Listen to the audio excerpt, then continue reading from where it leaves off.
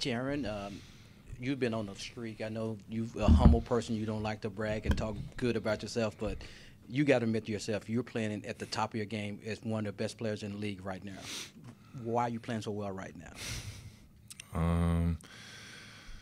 You know, I'm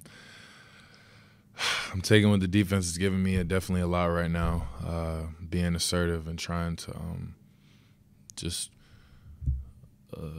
not like abuse in that way, but abuse mismatches and just taking it upon myself to be dominant and not take a possession off for real. Really just try every time to get what I want and get to my spots. It's all about spots for real. I'm learning that more and more each game. It's about spots because spots become more and more repetitive each game. I'm trying to get to certain places on the floor where I can really be successful.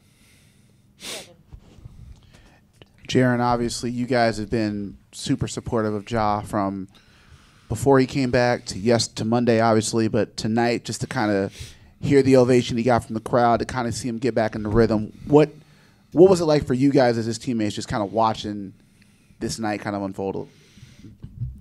I was cheesing. I couldn't hold it in for real. Like I was locked in, and then I started cheesing because everybody started cheering real loud, and I knew how loud they were gonna cheer.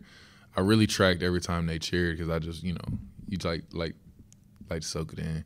I was just like, all right, they cheered when he came out. They cheered. The people on the top didn't see him, but then they showed him on the jumbo. Then they cheered. Then they didn't know he wasn't. They thought he was gonna start, and then they were like thrown. And then then he came in, and they cheered. And then when he first came in, and he cheered because I went in with him. I was like, we are on defense, and I just started laughing with Santi. Santi started laughing too. We were just like, all right, and then. And then he got a offensive foul first possession. They're like, yeah, like da-da-da. He was playing good defense today, so it was lit.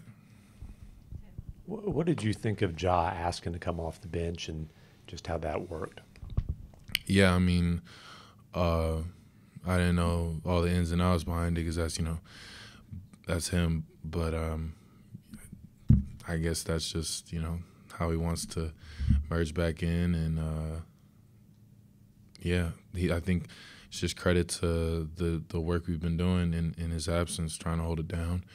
And I think he wanted us to keep a little bit of whatever rhythm we thought we had, and Tyus has been unreal. So I mean, how many minutes he played? He played 20. Still played 23 minutes. I mean, shoot.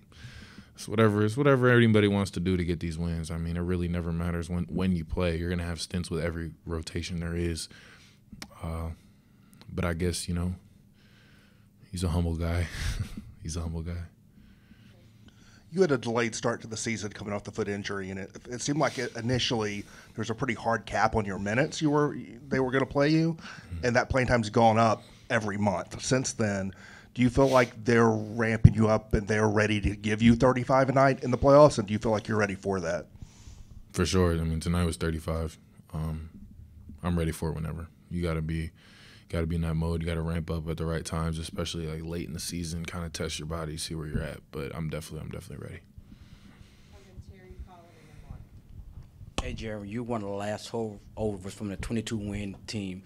How much better it feels being part of a 44-win and winning back-to-back division champions? 22 win, what you say? Oh, yeah, definitely a much better feeling. That was just a different type of year. And 44 wins probably feels different than it did last year. I don't know how many wins we got last year. 56.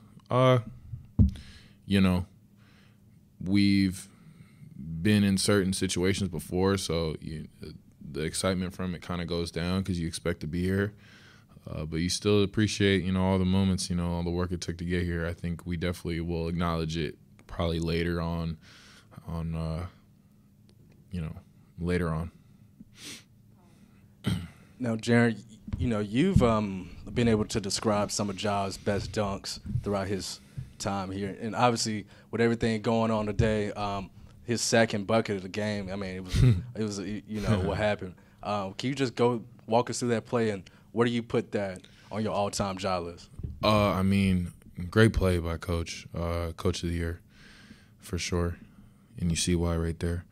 But, I mean, very underrated dunk. I got to say underrated because, I mean, there's just so many at this point that there's no way to – I'm definitely not putting it in the top 10. That'd be disrespectful. But it was tough. Like, I was like, oh, I dunked it. I did not think he was going to try to dunk it, to be honest. I felt like – I don't know why I even thought that, but, you know, sometimes I just, like, thought, I mean, he may just lay this in, but he dunked it. And I was like, all right, cool. Dope.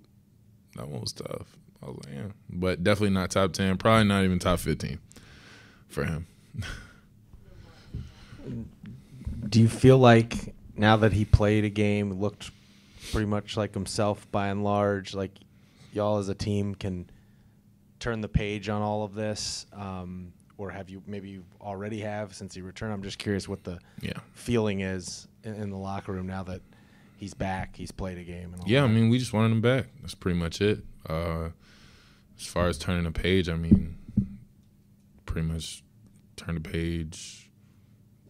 I don't know when. Probably already happened. It's just kind of there was never really a need for us. It's we're just going through the year.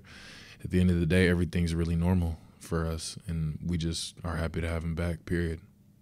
Jaren, I'm sure you never going to call yourself a finished product offensively, but where you are right now, is this kind of your ideal offensive package, dominating inside with also the threat to take guys off the dribble and the three-point shot as well?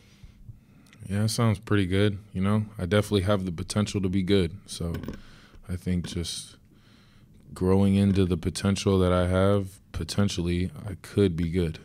And, yeah, potential is great. You got to get there. Potentially I will. What do you think of KJ Martin trying to dunk one on you? I mean, that's him, man. He's high flyer, super bouncy. I pretty much expected that. I'm glad it didn't go in because, damn. But, he's going to try that all the time. I think he got me, maybe last year or something like that, maybe one time in Houston. But, I mean, he's tried, every single time we've played him. You just know that's him. He's trying to dunk everything. He's jumping over the basket. So, I mean, we see him in 48 hours. I bet he'll try again.